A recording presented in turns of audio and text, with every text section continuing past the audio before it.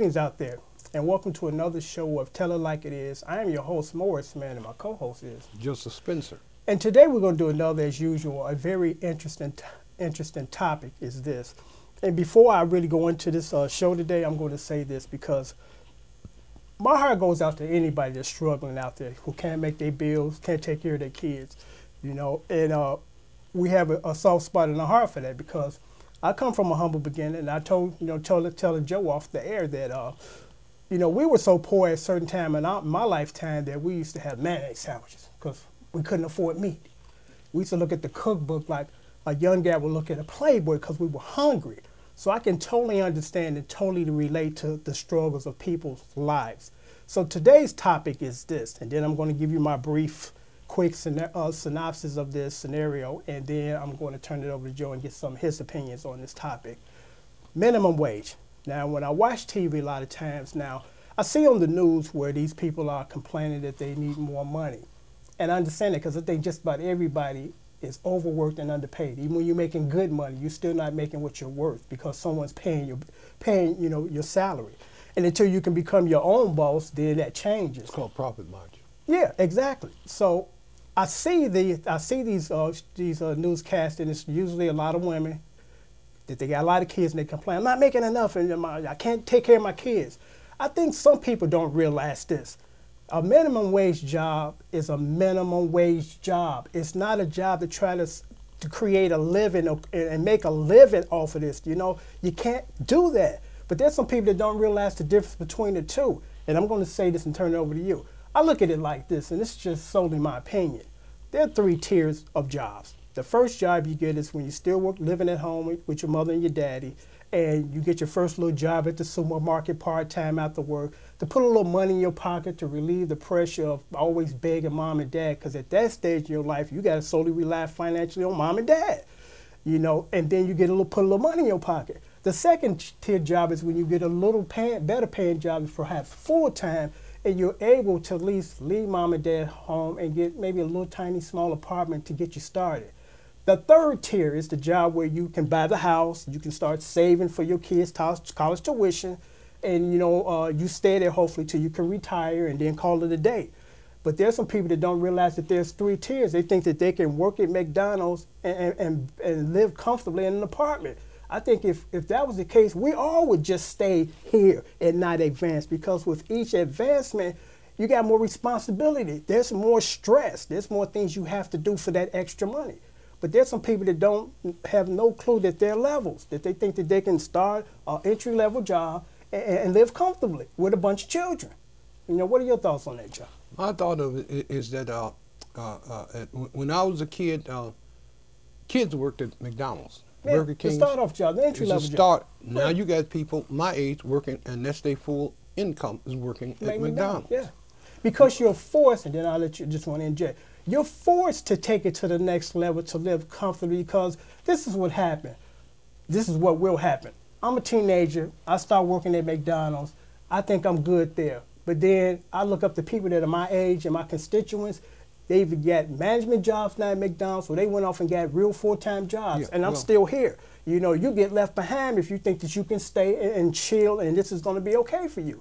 You got to get an education. I don't think most people who work in McDonald's in their 50s and 40s. And let's just say this: we're not picking on anybody that's working at McDonald's, just using this example. Or people getting minimum wage. Is that like you said, you got to prepare for things, and if you from generations and generations of families who've been trained, what the money's for is just to eat and have some place to sleep. Get a job so you can have some place to eat and sleep. Meanwhile, the economy passed those people by because they don't have the opportunity or the information to tell them about that profit growth out of your own pocket. Yeah. And when you live in an area where you can't even get a mop job, it's a hassle itself. Yeah.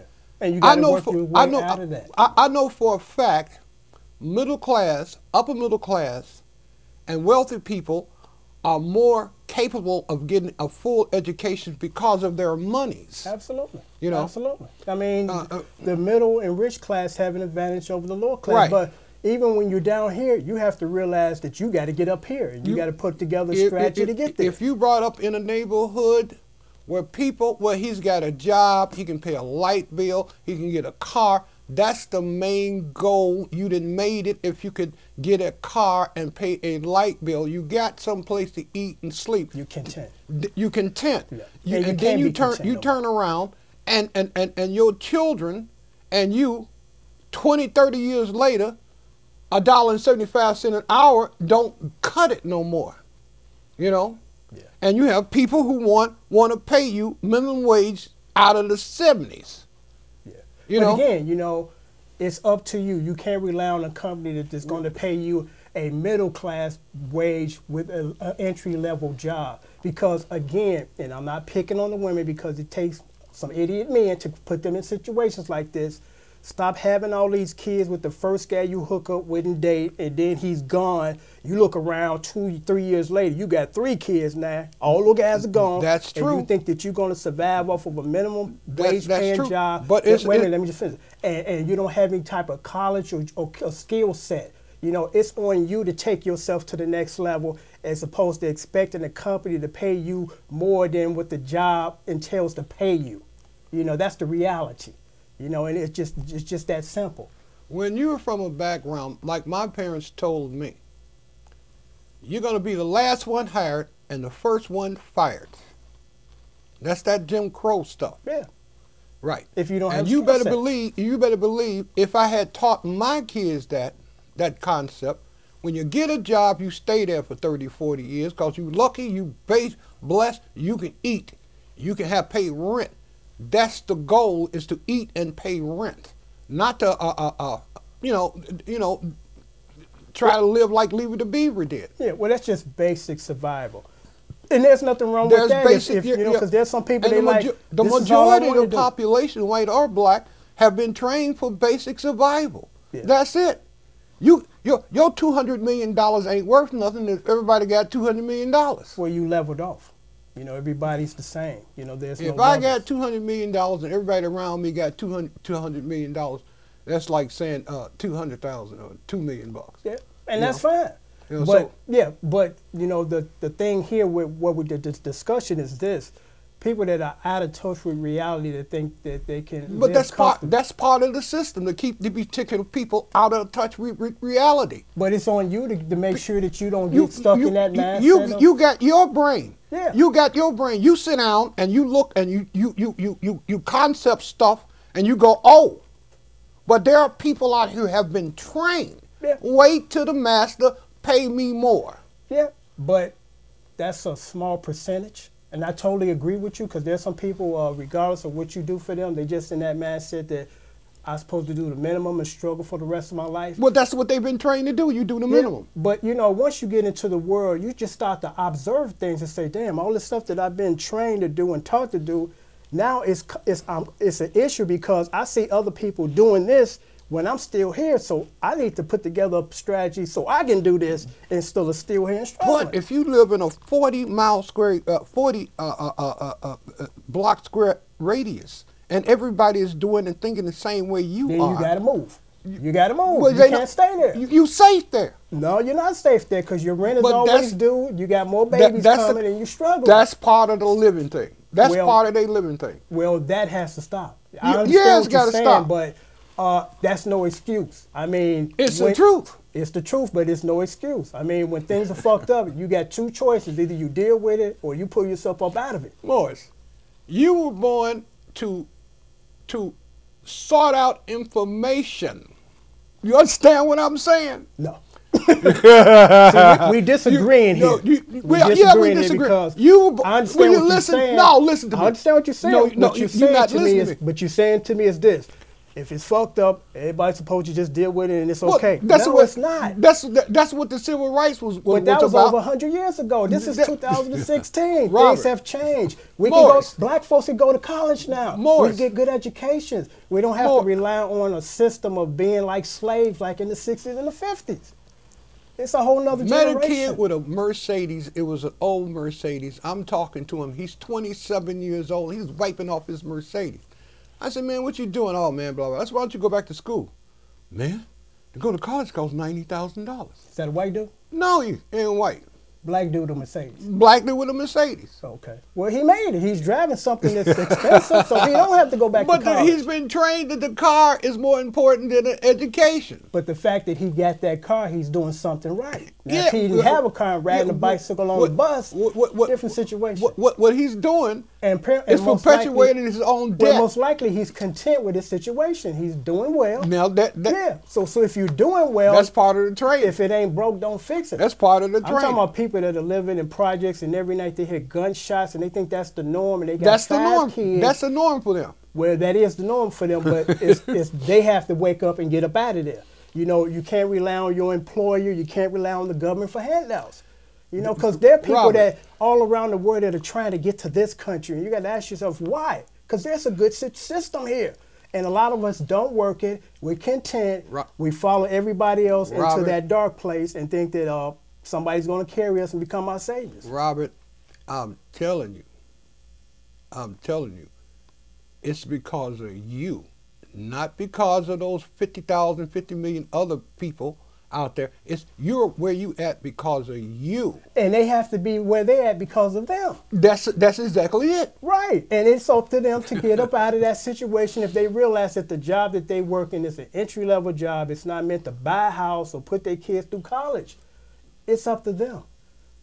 Robert, you have Morris, you have generations and generations. There are black people living in Chicago who've been living here ever since 1929, and they have never owned anything in their life. They pay rent.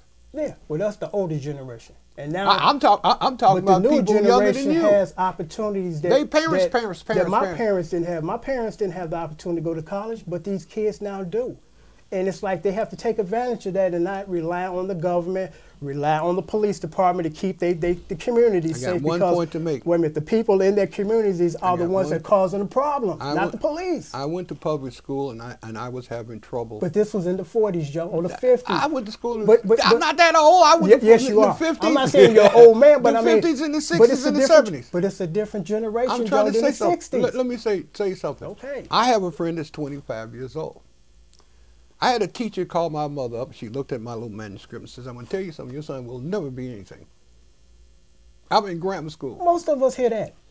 Well, I didn't know that. Yeah, I heard that when I was in school. Are you serious? Yeah, I was like, you ain't going to amount to nothing. I'm like, watch me. Watch me. They do. That's just their opinion. And their opinion means nothing. Well, it's just their opinion. The age spans between 25 and 60.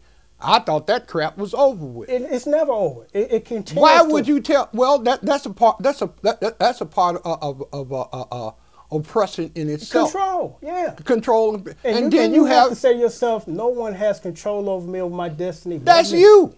That's everybody else too. No, that's not true. That's why people need leaders. So you think the whole world is? That's why people. So you think the whole world is incompetent and lazy and trifling? Come on, Joe. It's not. It has nothing to do with trifling and being lazy. That's what you're saying. It's called Pavlov's dog. Okay, as you see that, and this is why I have Joe, because we have a difference of opinion. Because like they say in business, when two men always agree, one is not necessary. Right. But my stance is this, and I understand what you're saying, and I agree.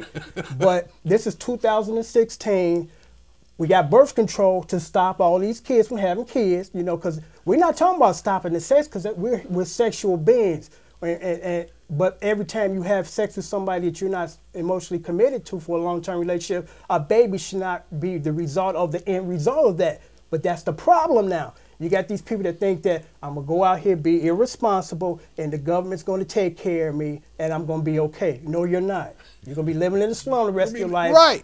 And hopefully your kids don't get killed. That's the plan. Yeah, but you can change that plan by, first of all, saying, let me slow up on the kids until I get me a career going, find somebody that had the same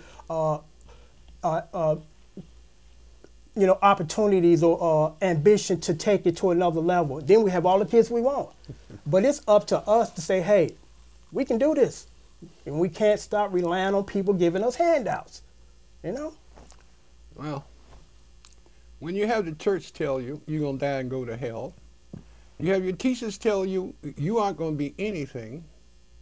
When you have your mama tell you you're just like your daddy and you ain't going to be, hey, Yeah, because I mean, You're going to be dead before you're 21. yeah, because I mean, why are you going to go to college? if you start, say for instance, and we're not picking on any of these occupations that we mentioned, but I start off sweeping trash out of the high schools. It's an entry-level job. It's not a job that's going to get me a house. It's not a job that's going to put my kids through college. It's just a natural evolve of people. I understand what you have to go to the next level and then take it to the next level. I understand what you're saying, because I ran into young black men talking about work, and I said, "Well, no, I ain't gonna work for no $5 an hour." And I looked at him and said, "Well, what do you? No, I ain't never had a job." And whose fault is that? It's their parents. It's their parents. Well, so we are responsible for our kids to put them on the path to say, hey, this is where we're supposed to go, instead of I'm just going to let it roll and let the chips fall where they may. We got to have a put together plan, because that's one thing I can admire about my white counterparts. They got a plan. Before they start having their kids, they go and get them an education, and then they buy them a house, then they start their family. Us, we start our families in our mama's house. We got to stop that. I got out in the world and found out there are white colored people too. Absolutely, absolutely. There's some white folks that are financially strapped, and then they live like financially strapped black people. But I'm talking about the middle class. Not the people that's they've been dealt a messed up hand in their life and they not coming out of that. I got one more thing to say, Robert. Intellect, the power of reasoning, the power of foresight, being able to pull yourself, number one, from oppression. You didn't allow yourself to be oppressed and start drinking and shooting shit up and popping pills and the best night of the week is Saturday and Sunday, so you can get a beer and get some lady friends. You didn't do that. You gotta have a focus. There's something better than what your granddad did. But you know why I didn't do that, Joe? You didn't like it? No, mom and daddy. They told me from day one when I started to become a teenager, stuff we expect you not to do and stuff we expect to. Now our young black men don't have daddy in the house because daddy never married mama, and grandmama is substituted for daddy. I still say, if you didn't have the intellect to receive that information, you'd be doing the same thing the guys on the corner. Absolutely. Yeah. But again, the reason why I wasn't, because I had a mother and father in the house to steer me right. Well, and unfortunately, the majority of those guys now don't. Why would you be a little upper middle class white boy, born in an upper middle class neighborhood, going to upper middle class school, end up like a lot of black dudes on 63rd Street? Because everybody will not succeed. Everybody, it's just the law of average. Because you can have already everything that you need, and you still an idiot in the bum. Still an idiot in the bum. Right, but I'm not talking about those people. That's a small percentage. I'm talking about the group of people that can change their life and not expect handouts and think that a low-paying job is going to buy them a house or a rented apartment in a nice neighborhood. That's why we're all forced to go to that next level to say, hey, I need more money because I want to change my situation and change my address and environment. Well, Robert, and you do that through education, and you do that through hard work. I know that, but a lot of people see that out of touch. That's not in their scenario. That's not in their visions. So do the government supposed to take care of these people because they didn't get it together? Well, they take care of dogs and cats, don't they? Well, that's different.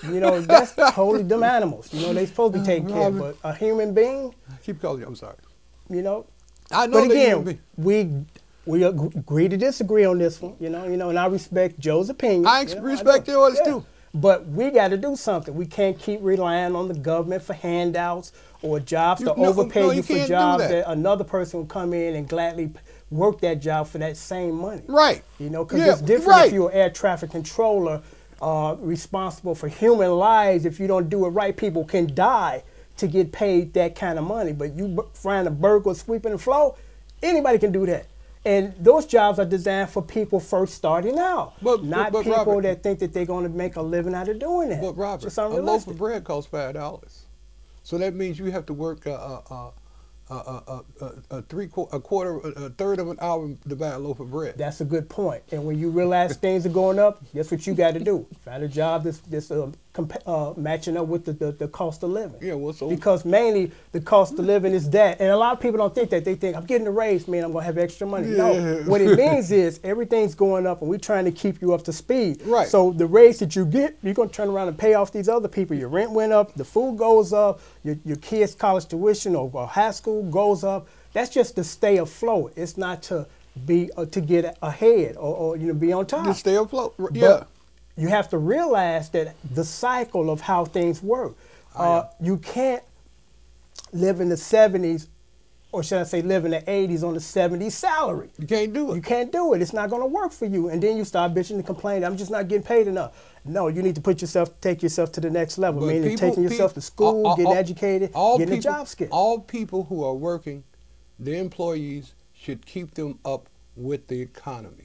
But I they don't don't. care what you. No, Yeah, they don't. but they Because don't. the profit. And they never will. So don't Right. never rely on that, because that's never going to happen. It's not I gonna think happen. I'll see pigs flying before I see that happen. That's why they do outsourcing, and companies are moving to other countries. And I because they understand wanna- that, and I respect it. They're trying to find means to trim the fat and create a bigger profit margin. Totally understand. They mad at them about that, but as individuals, you got to put your effort to make your situation better than what it is. And you can't do that when you start having a bunch of children and no husband in the house, and you don't have a college degree, and you struggling, and you don't understand why you're struggling. You mad at your employer. It's not his fault. It's not his fault. Well, black people are not the average black person. And it ain't just about black people. It's just It's about not- people that it's don't not. have education or don't have the means. It It's- could be a white person in that situation.